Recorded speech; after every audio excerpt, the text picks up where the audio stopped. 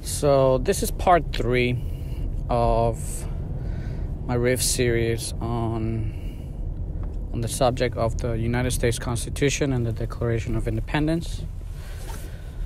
To recap, I mentioned to you a couple ideas that you can ponder about if you haven't already done so, that you should strongly consider thinking about. And this is necessary more than ever, especially in today's environment. And the attack on your constitutional rights, on the freedoms promised by the United States Republican Constitution, which were founded by the Declaration of Independence and the Founding Fathers.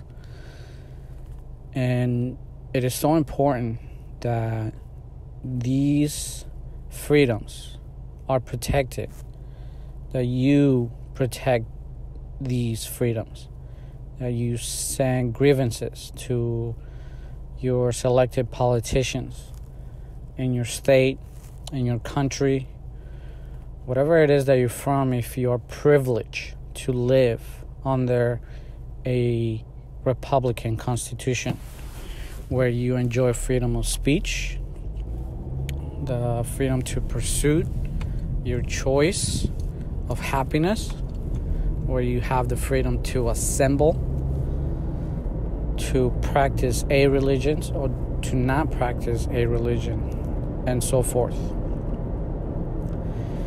It is so important right now that you strongly consider that you become fully aware of your surroundings, of the information, the data that is being presented to you, whether it's through mainstream media, social media, or the internet, and that you consider as many points of view as you possibly can consider without bias.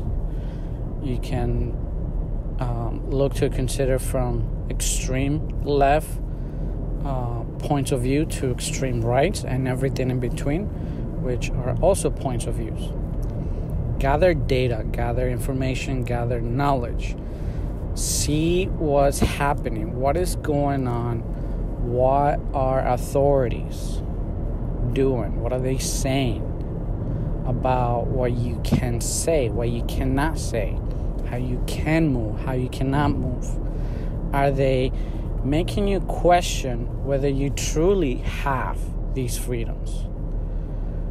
And are these authorities making you afraid of such authorities? Because you gotta remember, the government is a public servant for the people, and it is us. It is the common people who have the ability, the power, because we have the numbers to use our freedoms to, use grievances, complaints, and so forth, because these people are using our taxes, our energy, and our effort that is used when we work, and our monies are taken. And what are they using these monies for? So now more than ever, we have to become way more aware about possible movements against our freedoms, our Constitution. Do they come from radical religious ideas? Do they come from radical political ideas? Who is promoting that your freedom should be taken away? Under what excuses? These are questions you have to ask. Now, I emphasize the point that in the previous riffs, that it's most likely These freedoms are as described in the United States Constitution and as they were inscribed in the Declaration of Independence, emphasize that they are God-given rights, are natural rights, because it is how we work. It is the body mechanics of our body that function. You have a body and you have a mouth, and with your mouth we speak. We translate our thoughts through our vocal cords into speech. That's a mechanic. It's natural. It's what was given to us through nature, our God-given abilities. You have a body that moves. You have the freedom to move and go anywhere you please, as long as, of course, you're not overstepping other people's freedoms. You have the freedom to travel, to assemble with your friends, your family, with your club, your church. You have the freedom to assemble and go to entertainment centers, to a concert. If you're going to the movies or whatever meeting or gathering or form of entertainment you desire to experience. These are our God-given freedoms, so we can experience life, so we can experience joy and exhilaration of that life that we have been given. If people are telling you can't speak or say certain things, that is an attack on your thoughts, on the natural ability for you to produce or to think critically, to have an opinion, to have a question, to have a wondering, a pondering. That is the mechanics of the mind, which is resonated by your vocal cords, your mouth, your speech. That's why we have freedom of speech. And I'm going to take it one step further. Your thoughts and your speech are the foundation of your creative ability. Your creative ability is here defined. If you haven't already done so, I will certainly encourage you that you purchase my book, Blueprint for Immortality, The Quantum Code for Life Secrets to Success, where I specifically explain and describe in detail how quantum mechanics emphasizes, shows us clearly, and through several authorities, figures that have lived in life who are experts in the field of physics, the field of success philosophy, and spirituality, and fully integrated, explains to us that our thoughts create our reality, that your life is a result of your thoughts, of your words, your speech. The words that come out of your mouth, the words that you speak, create your reality. It makes things happen. You can say that any statement you say, it's a call to experience. It's a frequency, it's a vibration that you transmit in all directions. It moves heaven and earth and makes things happen in your experience in an instant, based on the code of what you understand was your intention of your original thoughts or the original words that you speak. This is why we have these freedoms, because as long as authorities in the past have claimed authority over your thoughts and your speech, they are taking away your creative ability. They are suppressing your creative ability. your ability to speak and exercise faith and your energy to bring about your desires, your choices, what you desire from life. This is how we experience life. In one of my previous riffs, I encourage you to consider the thought from Margaret Thatcher, who was quoted, and she wasn't the only one that was quoted to say this, and I believe there was what I think is a Chinese philosopher or a Hindu philosopher. I can't recall exactly at this moment, but she said that we need to look out for our thoughts because they become our words, that we need to look out for our words because they become our actions, and that our actions become our habits, and that as we look out and observe and watch out for our habits, which form our character and the person that we become, originated by our thoughts, ultimately creating a reality and our destiny of what we are to experience in life. And to take it a step further, and this is a secret they don't want you to know about. Who is they? We're talking about elite members of society.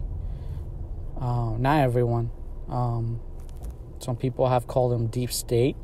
Some people have referred to them as secret societies, among other terms.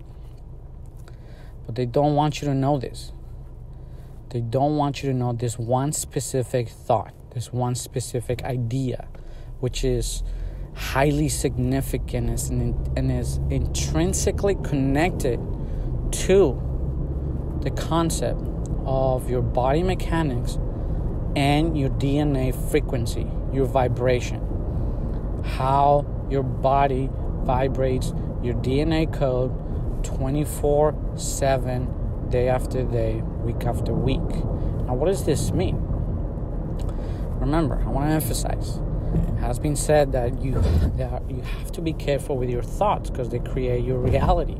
If it's the basic principle is if you have positive thoughts, which give you positive words, which enforces positive actions and so forth, will bring about positive results in your life. You will create more love, joy, peace, prosperity, abundance in your life if that is the nature of your thoughts. But these mechanics are, of course, a double-edged sword because negative thoughts do exist. It is the yin-yang. It is the left and the right, the up and the down. It is the universe that is relative to all its terms. Negativity, toxicity does exist and can be created as well by your thoughts, which translate into your words and to your actions, which ultimately bring about the creation of your reality. But this is what they don't tell you. This is what they don't want you to know about. And the point here is that through your DNA inheritance, and as you have lived your life, your DNA has been manipulated to vibrate at a certain frequency that keeps you locked into a reality that may not be beneficial for you. So, how would you know? How can you know where your DNA is vibrating? How can you change it? I can only give you so much information here in this riff. I'm going to emphasize again, if you haven't already done so, go to Amazon, type my name, Julian Valderrama, or type the title of my book, Blueprint for Immortality. It is the quantum code for life's secrets to success, where I give you much detail and I build a foundation to help you discern why this is true and how for generations, for centuries, this has been done to the population. Humanity has been programmed to vibrate so negative so that we would be locked in on a negative, self-created hell where we would never become aware that we are the creators of our own hells and our hellfires, but we would end up blaming other outside sources because of it. And thus, humanity has been manipulated into being separate. It's divide and conquer. It is about implanting the idea that it is us versus them, that there's no unanimous decision as to living together, as to harmonizing. That's a lie. We can do this, but we have to know who we are, how we function, the basic mechanics of our body, our freedoms, our God-given rights, and how physics works through our creative ability, which is, again, through our thoughts and our words. And this is highly significant. It's so important. And a lot of people are becoming more aware today about these ideas. But it's so important that we train our mind to think about these things consistently on a regular basis, on a daily basis.